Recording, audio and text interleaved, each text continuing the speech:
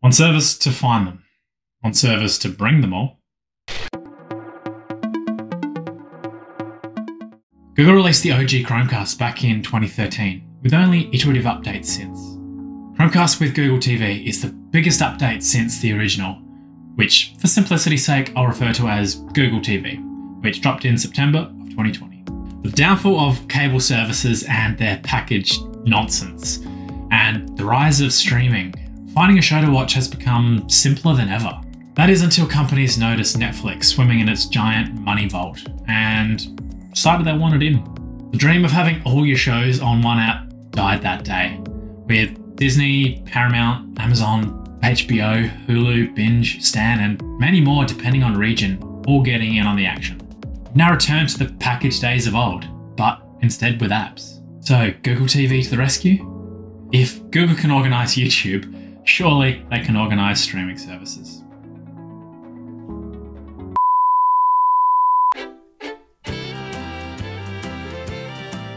Chromecast with Google TV connects via HDMI like any other Chromecast. It's a rounded plastic dongle that follows Google's current styling aesthetics, with 3 colours to choose from, but realistically, you're just choosing the colour of your remote, as you won't see that dongle again. For anyone coming from the older Chromecast device, this might take some getting used to, as the previous casting experience was always fairly Spartan, but while simple, it was efficient. I was initially pretty skeptical about the usefulness of a remote, as I'd been trained that my phone being the remote is the way of the year 3000, but I was pretty quickly won over. Now, for context, my TV is an Aussie budget branded Sonic paired with a Samsung sound system. I resisted the typical universal remote as the convenience of only combining 2 devices didn't seem worth the expense. Google did me a solid and just combined these on the one remote anyway, which is able to power up the Chromecast and the TV with the power button, and change the volume on the sound system with the volume buttons. This will be subject to device support.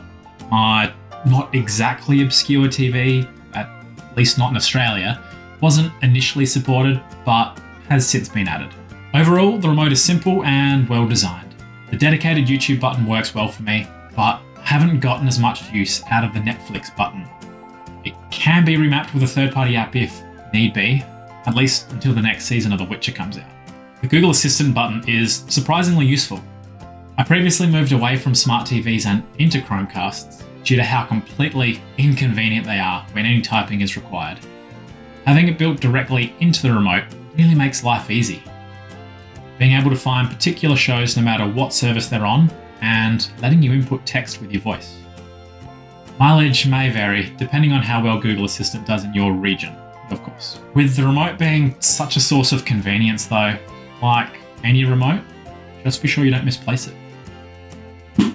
As mine played hide and seek down the side of the couch for a few weeks. And what a painful few weeks that was. You can of course still cast without it, and the remote app has recently been integrated into Android.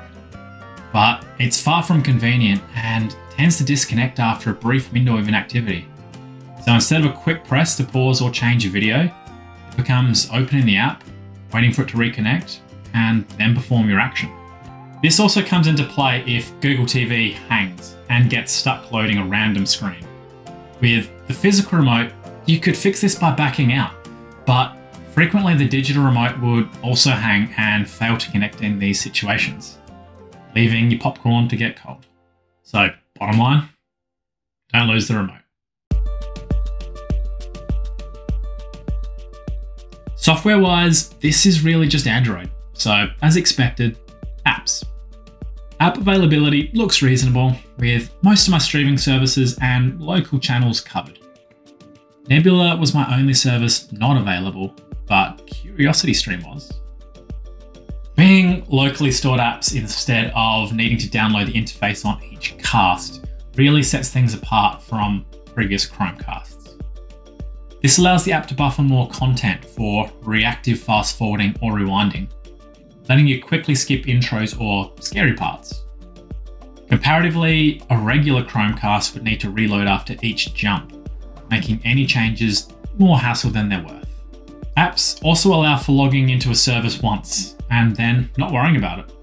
Helpful for those that follow the sharing is caring approach and can never quite remember what your mother's, brother's, cousin's, stepdog's usual password is.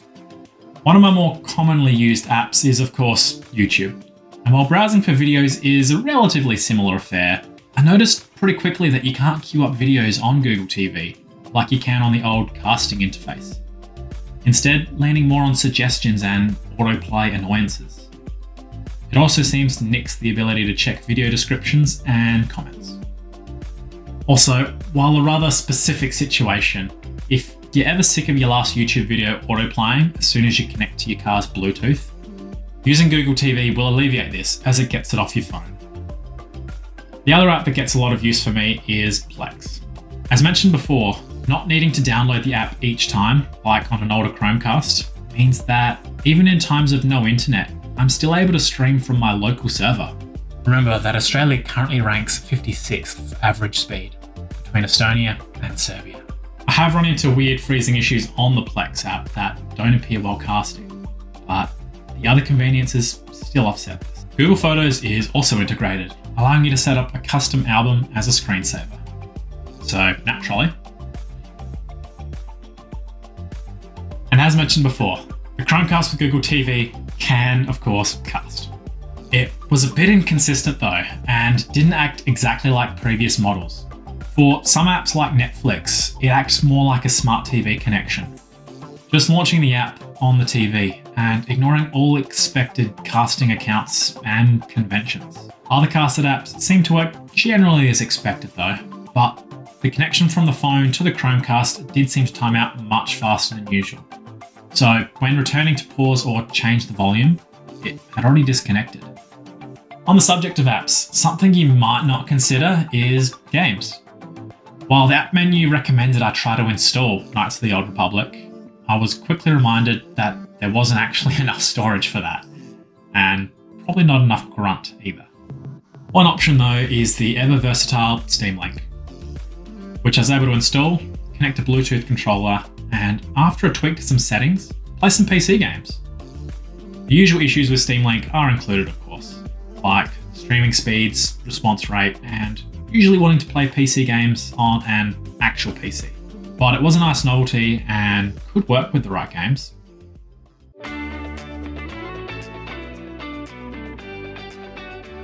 Recommendations are the final piece of the Google key lime pie, and are done in a way that is pretty similar to how other streaming services do it.